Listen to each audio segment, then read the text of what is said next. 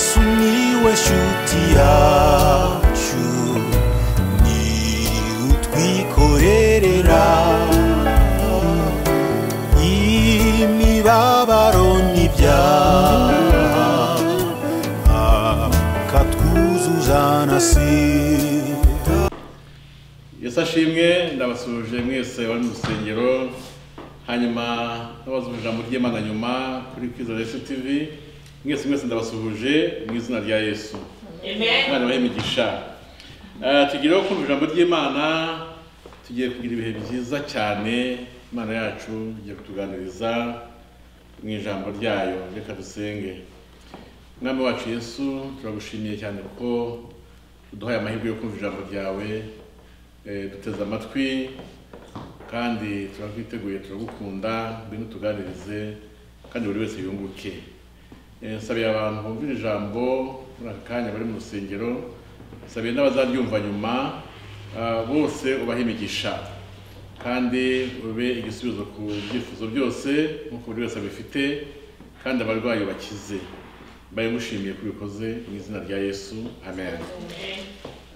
Reka dusome ijambo ry'Imana tubona hano muri Samweli wa mbere igice cya 15 umurongo wa 14. Haravuga ngo Samweli aramubaza ati, ariko uko gutama kw'intama kunza mu matwi no guhogerana kw'inka numva bigenda bite? Dusoma nanone mu rwandiko Pawulo yandikiye Abaroma igice cya 6 umurongo wa 2 gusa.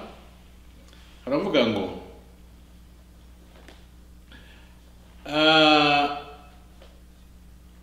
mbese twebwe abapfuye ku byaha twakomeza kuramira muri byo dute? Aya ni amagambo Imana impaye tugiye kuvuganaho muri aka kanya. Umutwe w'ijambo ry'uyu munsi numvisemo twakuwita ngo tube abapfuye ku byaha. Ni ijambo rikomeye cyane kuko ni ijambo buri wese akwiye gutekerezaho, kandi ijambo rikora ku mutima w'umuntu wese, kuko ni ijambo rikomeye cyane. Aha ngaha twasomye muri Samweli wa mbere igice cya 15 umurongo wa 14. Mu by'ukuri aya ni amagambo yavuzwe n'umuhanuzi Samweli abwira umwami witwa Sawuli. Samweli baramubaza ati, ariko uko gutama kw'intama kunza mu matwi no guhogerana kw'inka numva bigenda bite? Aya magambo ni amagambo akomeye cyane uyu mwami Sawuli yabashije kumva. Ni amagambo yamuteye ubwoba cyane kuko ni amagambo yamukanguye kuko Sawuli yari yakosheje cyane mu maso y'Imana. Aya magambo ahangaha nyavanye ni inkuru ndende ntari bubashe gusobanura nonaha, ariko umutwe igice cya 15 umutwe wa mbere w'amagambo uravuga ngo Sawuli ategekwa kurimbura Abamaleki. Noneho aya magambo ari ku mutwe wa 2 uvuga ngo Samweli ahanira Sawuli ko atumviye itegeko ry'Imana. Abamaleki na Sawuli.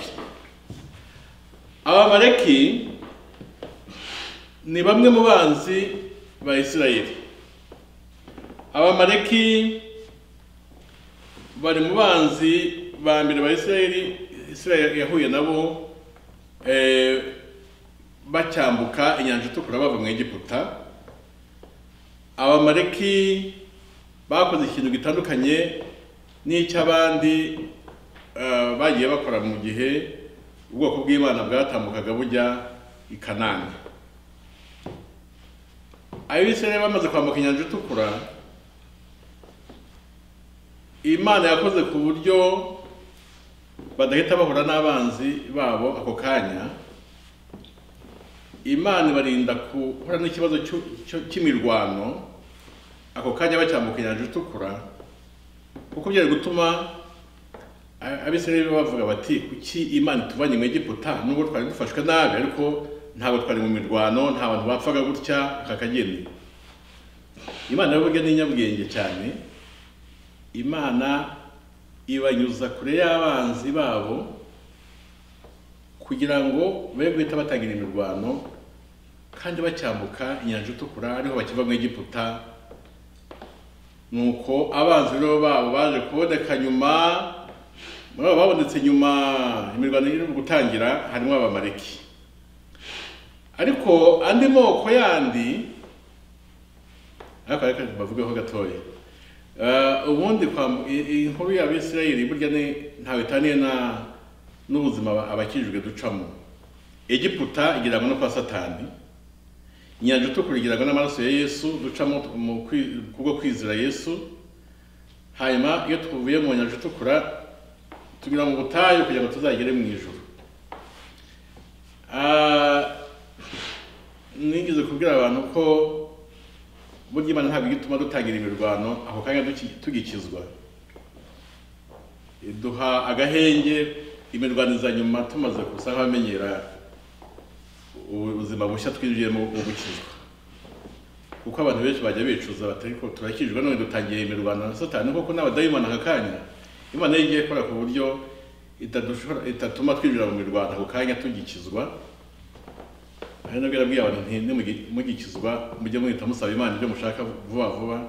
Iki gihe umuntu abagifatwa nk'umwana muto nyine uruhinja uvutse, ufatwa neza akarabizwa amata, abataratangira kurya impungure ngo arimwe n'ibivuzo kubera ko igifu cye kiba kitaramenyera ibintu bikomeye. Nuko Abamaleki rero aho batandukanye n'andi moko yandi yari abanzi b'Abisirayeli, Abamaleki bari batandukaniye nuko bo ubwo basabwaga gutanga inzira ngo ubwoko bw'Imana butambuke, Abamaleki barabyanze. Umwami w'Abamaleki aravuga ati abo bantu bitwa Abisirayeli ntibanyuriye mu gihugu, ntabwo ndi butume batambuka. Ndetse abwira ingabo ze zose ati mukore ku buryo mwitegura rwose vuba mu Rwanda n'abari abantu ntimutume baca mu gihugu cyanjye.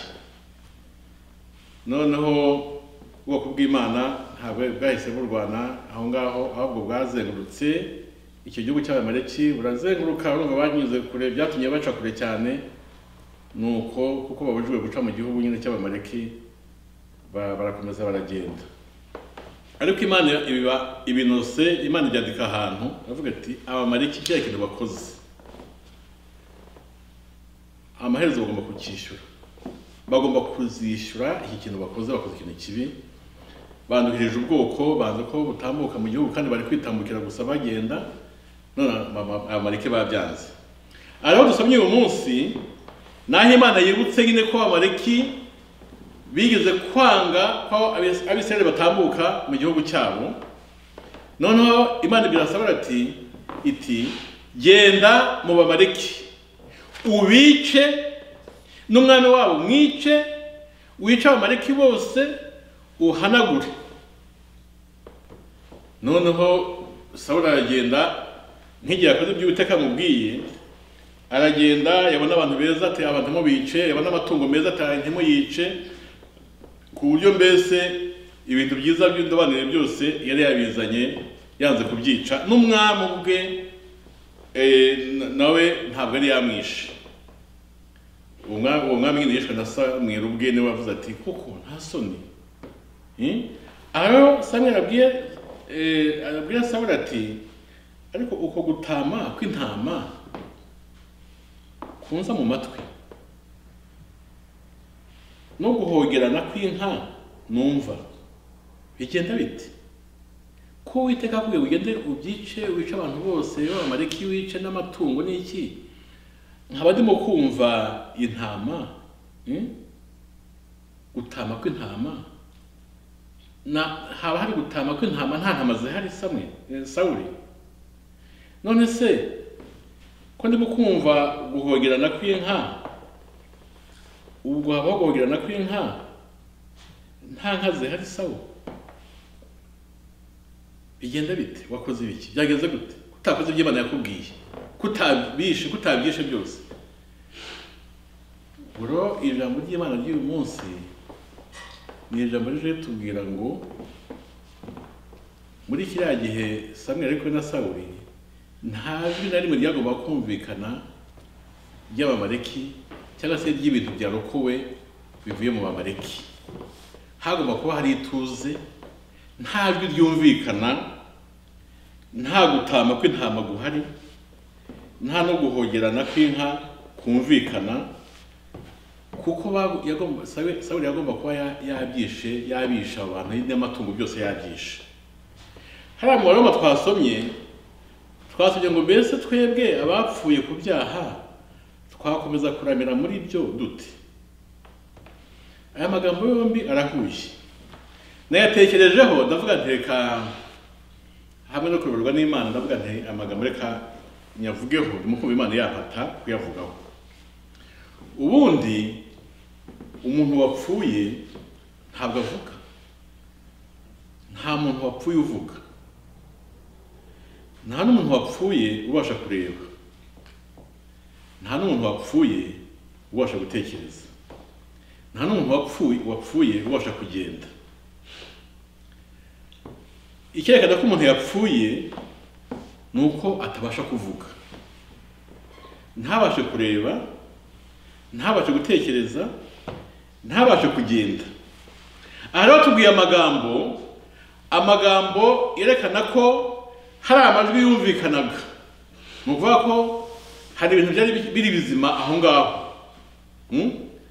hari ibintu byari bikiri bizima aho ngaho gutama kw'intama ni ukuvuga ko intama zari zihari ari nzima kandi guhogerana kw'inka berekana ko n'inka zari zihari umwami nawe yari hirya aho ngaho nawe bamuzanye batamisha aya magambo yerekana ko hari igihe Imana ishaka ko nta majwi yumvikana hari igihe cy'amajwi kumvikana ariko hari n'igihe atagomba kumvikana impamvu atagomba kumvikana impamvu aha ngaha muri Samweli twahuje no mu Roma ni uko nyine twasanze ko Paul avuga ko tugomba kuba nk'abantu bapfuye ku byaha mu by'ukuri umuntu wapfuye ku cyaha ntabwo icyaha kuko mu byerekana mu byo twavuga aha ngaha twasomye muri Samweli ni uko ibyaha byo biba ari bizima icyaha kiravuga icyaha kibasha kureba icyaha kibasha gutekereza kabivuge gutyo icyaha kibasha kugenda ibyo rero kuri twebwe ku bijyanye n'icyaha dukwiye kuba ikinyuranyo cyabyo tubasha kumva ntabwo twagombye kubasha kumva icyaha ntabwo twagombye kubasha kureba icyaha ntabwo twagombye kubasha gutekereza icyaha cyangwa se tubashe kugenda tujya mu byaha ibi ni ibintu byerekana ko dukwiye kunyurana n'icyaha icyaha iyo kivuze ukacyumva ni ukuvuga ko kiba kikiri kizima muri wowe kuko warapfuye ku cyaha ntabwo cyavuga ngo ucyumve ubwo rero icyaha kivuga ukacyumva uba ukiri muzima ku cyaha kandi Pawulo ari kuvuga ngo dukwiye kubaho nk'abantu bapfuye ku byaha ibyaha rero bikwiye kuvuga ntitubyumve ibyaha bikwiye dukwiye kubimeraho nk'abapfuye iyo icyaha kiguhamagaye ngo kanaka uti karame burya byerekana ko uri maso uri muzima ntabwo wapfuye ku cyaha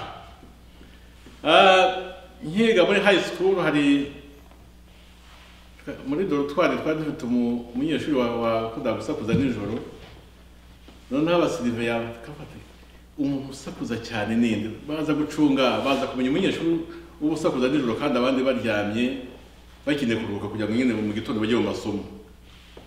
Noneho umunyeshuri ntabwo mvuga izina rye, kimwe baraza bati umusirive mwe numva arahamagaye ngo kanaka, ngo wi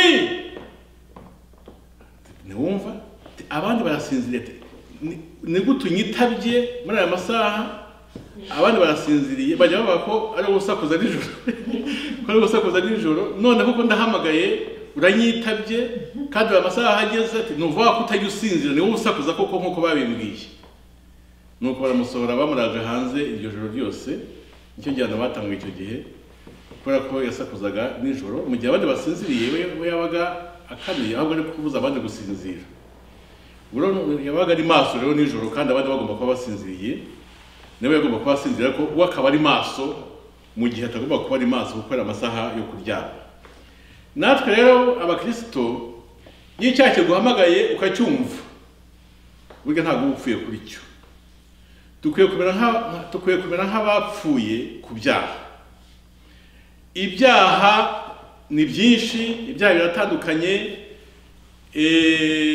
kandi ibyaha ntabwo abantu bakunze gukora ibyaha byanze bikunze bimwe, hari abaneshwa na bimwe abandi bakanesha ibindi, ariko icyaha kiguhamagara kenshi ukumva uracyitabye, icyaha kiguhamagara ukumva uracyitabye, ukumva uracyumvise kivuga, ni ukuvuga ko kiba kikiri kizima muri wowe, ni ukuvuga ko uba udapfuye kuri cyo. Iri jambo ryaje uyu munsi dusaba kuba abantu batacyumva ibyaha bivuga, batakibasha kureba ibyaha, batakibasha gutekereza ku byaha, batakibasha kugenda bashakisha ibyaha. Dukwiye kumera nk'abapfuye, kuko uwapfuye ntavuga, uwapfuye ntareba, uwapfuye ntatekereza, uwapfuye ntagenda. Iri jambo ni ijambo rikomeye cyane, kuko ibyaha biracyavuga, abantu bamwe baracyabyumva kandi bakijijwe. Uyu munsi turasabwa kuba nk'abapfuye ku byaha. Hariya Samweli yashaka kubona Sawuli ari wenyine n'ingabo ze bavuye kurwana, ariko ntabwo Samweli yashaka kumva amajwi y'intama zivuye mu Amaleki. Samweli ntabwo yashaka kumva guhogerana kw'inka zivuye mu Amaleki. Samweli ntabwo yashaka kubona n'umwami w'Amaleki ubwe bamuzanye aho ngaho, yahise aramwica we rwose. Uyu munsi rero turasabwa kureba niba twarihannye neza, kwihana kugeza aho icyaha kivuga ntucyumve, kwihana ku buryo mbese umera nk'uwapfuye ku cyaha. Niyo mpamvu ab'isi iyo bareba abantu bakijijwe babafata nk'abantu b'ibigoryi, nk'abantu b'ibicucu, nk'abantu badafite ubwenge, nk'abantu bataye umurongo, kuko babona batagifatanya nabo mu byo yenda bafatanyaga mbere abo bakijijwe batarakizwa. Kuko iyo bamaze gukizwa bamera nk'abapfuye, mu kabari ntubabonamo, wavuga utariho akabari ko nagamo kanaka nkaba ntamubonamo, kanaka aracyariho, batariho ariko yarakijijwe. Urumva ko uwakijijwe ameze nk'uwapfuye ku kabari, nta kijyayo nyine, kuko mu kabari nyine yajyaga yagisinda ari umusinzi, ubu nta kijyayo. Mu bajura, abantu biba, uwibaga agakizwa, yamabandi avuga ati ese kanaka ko ntabwo tukibona, bati kanaka yarakijijwe ntabwo akiba, niyo mpamvu tukimubona aha ngaha hamwe natwe mu biba. Byerekana mbese yuko wa muntu wakijijwe ameze nk'uwapfuye ku cyaha cyo kwiba, nta kiboneka mu babandi. Ibyo bishobora no kubivuga ku basambanyi, ku ndaya, akavuga ati kanaka ntabwo tukimubona muri karitsiye rwose, byagenze gute? Ese aracyariho, batariho ariko yarakijijwe, niyo mpamvu tutakibona muri aka gace, nta kihaza. Mbese hari ibyaha byinshi, abicanyi kavuga ati twari dukora gahunda tukajya kwica abantu, kanaka twabaga turi kumwe ariko ntabwo tukimubona. batekanaka batese aracyariho batariho ariko yarakijijwe nta kicana yabaye umuntu ukijijwe yabaye umurokore. Hari ibyaha byinshi umuntu yavuga ni byinshi, ariko ijambo ry'uyu munsi ni ijambo rije kudusaba ngo tube nk'abapfuye ku byaha. Abisaza bavuga ko turi abantu badashobotse kuko tumeze nk'abapfuye nyine, ariko uburyo twapfuyemo ni uburyo bwo gupfa kwiza, gupfa ku bibi, gupfa ku byaha, gupfa mu ngeso mbi, gupfa ku bintu bibi twabagamo, tukaba tutariho muri ubwo buryo bw'ibintu bibi twavuyemo. Dukwiye kuba abantu bazima mu bundi buryo, ariko gucyata dukwiye kuba nk'abapfuye. Ijambo ry'uyu munsi ni ijambo rikomeye. Hari amajwi acyumvikana yenda cyane, hari n'ayumvikana gahoro, hari n'ayacecetse. Ese wowe urumva amajwi yumvikana muri wowe ni amajwi ameze gute? Ni amajwi asakuza cyane ku buryo ibyaha bisakuza ukumva byumvise cyane, cyangwa se ibyaha biri kuvuga gahoro cyane, cyangwa se ntabwo bicyumvikana muri wowe? Icyo Imana ishaka no ko uyu munsi tuba abantu muri twebwe atacyumvikana n'amajwi y'ibyaha ngo bivuge twumve.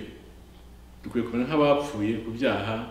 Nibyo Pawulo avuga aha ngaha mu Baroma, aravuga ngo mbese twebwe abapfuye ku byaha twakomeza kuramira muri byo dute?